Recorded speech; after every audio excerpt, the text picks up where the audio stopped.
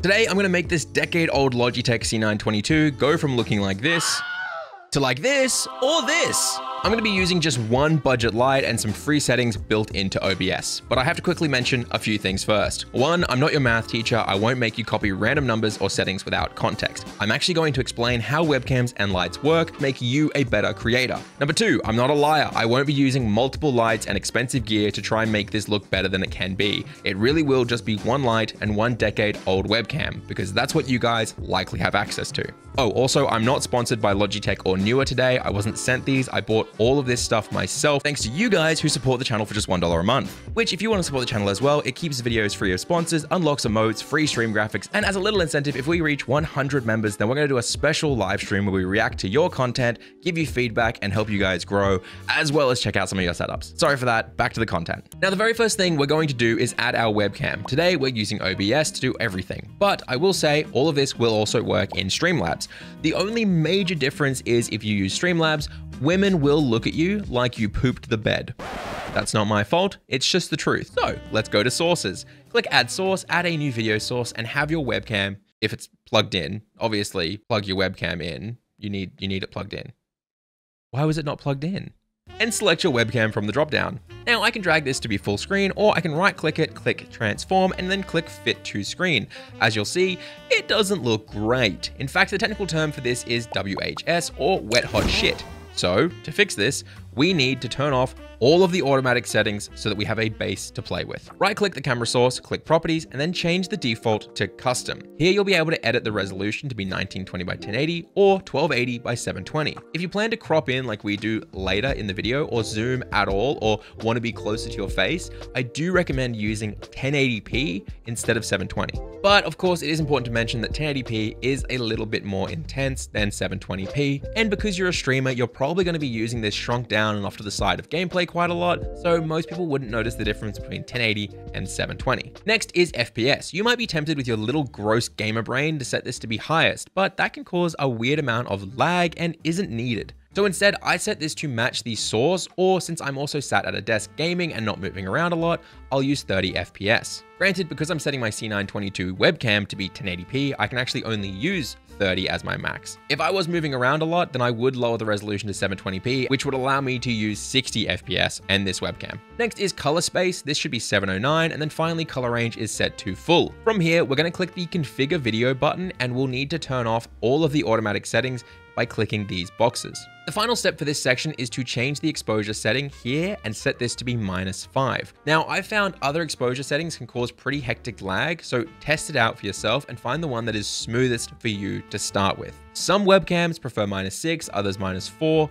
Usually -5 seems to be the best place though. Really important to mention is if this configure box doesn't let you edit any of these things, maybe it's all grayed out, then it means that your webcam's drivers or software that comes with it might not be installed or up to date. If you're confident those things are and you still can't change it, then check if you can change these things in the software that comes with the webcam. You can still follow along using that. In fact, I actually found that the Logitech software that came with this webcam had a lot more features built into it, and sometimes it was overwriting my OBS settings, so I was having to use both to balance everything out. Now, if all of that doesn't work, then I gotta ask, did you buy a Temu webcam? Brother, why did you buy a Temu webcam? Otherwise, congratulations, you have a base, dirty-ass webcam shot without any adjustments and likely just a ceiling light on. Now we can start making it look good. Well, as good as it can be. It's still going to be a webcam. Now, depending on your room and how much natural light it gets, you might get a lot more quality than me, but my stream room has the lighting of a medieval torture dungeon with no natural light at all. That is partly because I use blackout curtains because I don't want random sunlight changing in the background of my shot. I prefer to control my lighting, which we'll talk more about later. My stream room is also quite small, so without my own lighting, you can see this webcam looks like utter garbage. Now, at the end of the day, you can adjust and change any setting you want, but without proper lighting, your webcam will always look pretty terrible. This is the same for a mirrorless setup as well. You need good lighting. In fact, the harder you try to make your webcam or camera not look like shit by pushing and pulling settings, you'll usually make it look worse. Because every time you change something digitally, you are going to degrade the image quality. I'll show you more about what I mean in a second, but first, let's explain what I mean by lighting and recommend a good budget starting light. When I say lighting, your first thought is a room light or a light bulb. They sit above you and they light your entire room off the wall or off the roof. This sets you up to make a huge mistake down the line, because lighting for a video, film, or in this case a live stream, means placing a light in a specific place to light a certain subject at a certain intensity to give a certain look. That's a lot of certains, so instead let's just say it's controlled specific lighting. Let's turn off our room light and instead turn on one of my newer lights. Today I'm using the GL1Cs, which are amazing budget lights with far more features, better build quality, and overall better design than their competitors. They're also 2 to 3 times cheaper than the most recommended light in streaming, the Elgato Key Light. Buying just one of these newer GL1Cs, or even one of its younger brothers, which I do recommend more for a budget setup, will set you up to start having amazing lighting on a great budget. Again, not sponsored, I just think these are great lights that you won't ever need to replace or buy new ones later. Links in the description for these newer lights. Instantly, you can see that by switching to my newer, the quality does have a decent jump up. This is because my newer is placed in front of me, raised slightly, and then angled down to shine light on me. It's also aiming just at one side of my face, which allows me to have a slight shadow on the opposite side of my face, which feels like it's adding depth. This sort of depth is what we use when we're discussing a cinematic look. In fact, the angle of your light will do most of the work when creating a cinematic look. If I turn off my newer and I take this little handheld to move it around my face, watch how the shadows move. This will completely change the vibe we're going for. I love this ominous one, for example. Now, if you like a certain look or style, then go nuts. You can try different angles that fit you and your content. But this high to the side is the easiest to start with. Now, we're going to talk about another form of depth later in the video, which is what you can kind of see here. I've added this very harsh, intense orange light so it's easy to see,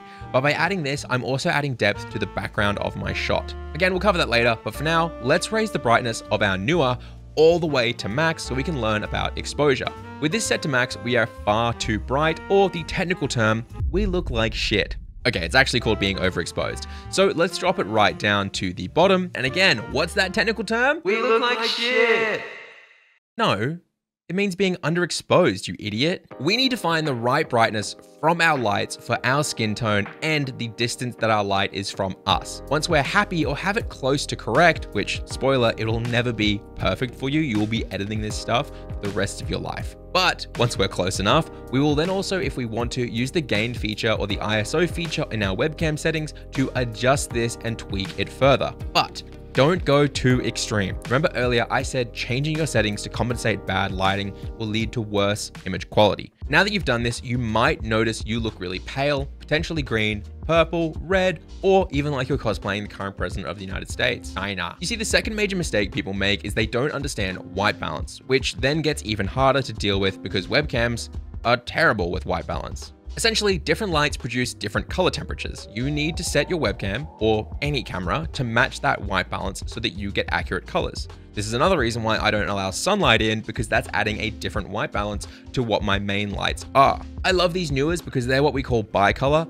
Well, that's not true. These newers that I'm using right now are actually full RGB, meaning they can be any color, but even the younger brothers that I linked in the description are bicolor. This means I can change my newer to start producing an orange light similar to tungsten light bulbs, which have a white balance of around 3000 Kelvin, which you can see how orange I go, or the opposite direction, I'll go all the way to blue by moving towards 6000 Kelvin, aka nighttime or shady lighting. Normally, I set my lights for a human face with skin like mine, so it's producing a daylight or white color of around 4500 to 4700 Kelvin. Then inside my camera or my webcam, I will find the white balance setting and set it to something similar. To adjust this manually, you'll go into your webcam settings and find the white balance setting. As you can see on screen now, I've got the automatic turned off and I'm dragging this to find the balance for my lights, which in this case, again, is around 4600, 4700. Okay, so you have a light for yourself and you have your white balance.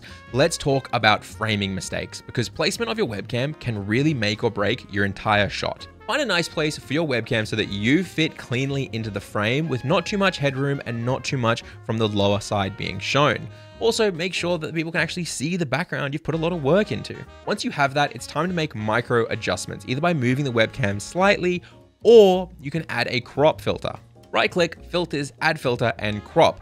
And then you can type in numbers here to slightly crop the edges and remove ugly things like wires, air conditioning units, or more. Just make sure to balance the crop so that you don't have really strange sizes of your webcam. The other way to crop is much simpler. Click on your webcam, hold Alt, and then drag the edges inside OBS. Make sure you don't go too wide or too tight when you're cropping. You want room to breathe, but also you don't want to have lots of dead space around you. Next, your eye line is really important. I recommend placing your webcam at eye height or just a tiny bit higher. Again, don't go to extremes. Too high and your audience is going to be looking down on you, literally, and don't go too low because, well, look, no one wants to see what this looks like, but here it is.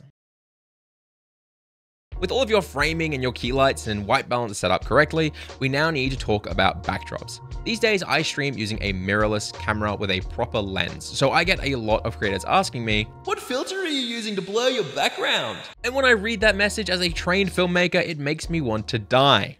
Or go back in time and destroy the first prototype iPhone.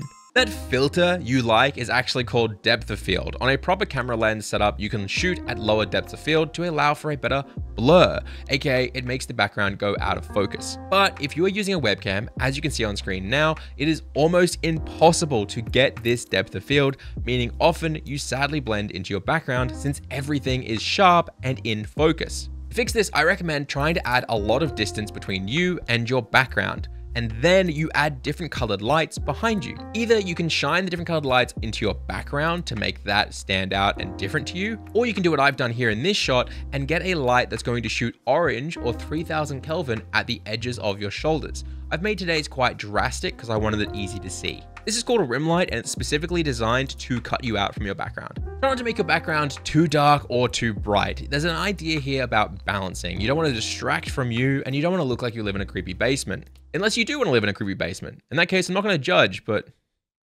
kind of weird. When using a webcam, I don't recommend getting fairy lights or small bulb lights for your background. You can see in my old stream shot with a mirrorless camera setup that I have fairy lights that look great, but this is because the real camera setup has depth of field, which smooths them out, blurs them out, and makes what is called bokeh. On a webcam, they just look gross. All of this said, if you can't make your background look nice, I do have a tip coming up soon that will set you up, no worries, so stay tuned. First though, if you add bright lights in your background, sometimes it can look great to you in real life, but be overexposed in the webcam shot. If you are exposed properly, but your background lighting is overexposed and white or blown out, then you have two options. First, turn down the background light. For example, the Squirtle and Twitch lights have a button to lower the brightness. If they didn't though, that's when it gets more tricky. What I would have to do is lower the gain or ISO on my webcam until they were both exposed correctly. And then I would have to pump my newer lights much brighter to make up for the lower exposure in my webcam. Doing this can be incredibly difficult. When my background lighting is at its max brightness, I had to drop my ISO and exposure incredibly far down for them not to be overexposed, which meant I had to pump my newers to be incredibly bright and actually hurt my eyes. So if you're struggling to balance them and you can't simply lower the background lighting's brightness, just remove them from the shot. Before we move on, I will say, yes, there is software that can digitally add a blur to your background. It uses some AI tricks to read the background, read you, and then blur it out. But let's be real, it often looks like shit and blurs out your edges on your face a bit. And who actually has the GPU and CPU processing power spare for that? Like, come on. Speaking of GPU and CPU processing power, the next step is color corrections and adding a LUT. The reason this is the final step is because if you don't make your lighting, white balance, framing, and everything else look good, then this won't do anything to help you. If you add color correction and LUTs to a bad shot, you are sprinkling glitter on a turd. Sure, now it sparkles in the sun, but guess what? It's still a turd. There are two ways to color correct. The first is going back to your camera properties and doing slight adjustments to your saturation, your contrast, and more so that you look better. The other way to add color corrections is to add a color correction filter in OBS. Go down to your camera source, right-click filters, color correction, and here we have a lot of settings. Quickly going through them, you've got gamma, aka a really bad gain exposure. Contrast, it's literally designed to make you look edgy and cool. I'm just kidding. It pushes your darks darker and your bright spots brighter. It can be pretty rough. Brightness is a weaker gain. Saturation is how intense the colors are. Hue shift can make you look like an Oompa Loompa. And opacity is how see-through you are. In this section, I really only recommend doing slight tweaks to push yourself towards what you feel is a cleaner image.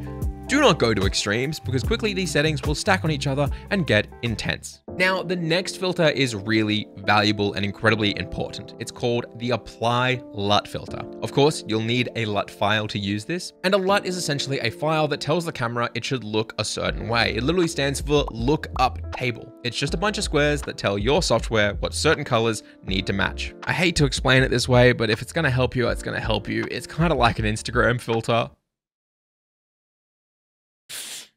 Anyway, of course, this means that if you're really orange and you add a LUT that's supposed to add a nice sunset feel to your image, then you're probably gonna go extremely orange. China. I use a self-made LUT these days, but there are plenty available on the internet, and I'll link some of my favorites in the description. Most LUTs, when first added, are going to be way too intense, so you'll go into your filter settings and actually lower the LUT's intensity until it looks nice for you.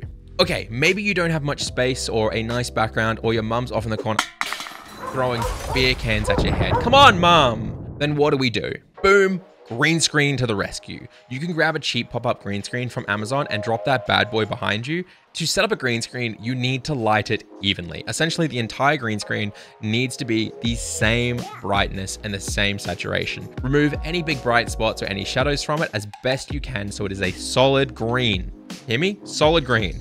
Oh, and obviously don't wear green in front of it because we're going to be removing green. While we have done this whole video with just one light, I am going to use a second light to help me remove a shadow just so you can see what I'm talking about. Once I have it the best I can, which today it's definitely not good because I'm using barely any lighting for this, we will jump into OBS, click add filters to the webcam, and we're going to add a color key filter. Select screen color and then click the green that is most common behind us. This will suddenly remove everything that it can that is matching it. Then you'll use the similarity and slightly move it up to remove similar shades of green, but be careful not to lose parts of yourself. From there, you're going to add smoothness to smooth out the fall off on the edges of the green to you, and again, don't use too much of it. Because today I'm trying to limit myself to using only what you guys would have access to, I am going to have to use multiple different color key filters over and over to remove the different shades. And even then, it still won't look perfect, but I'd rather be accurate to what you guys are dealing with. Once I have all these added, as you can see, I've removed my background and so have you. Congratulations! You're boring and lame. That's right, removing your background is boring and lame. Don't be boring and lame, damn it. Do something fun and unique. Honestly, one of the entire reasons I grew when I first started on Twitch was people saw me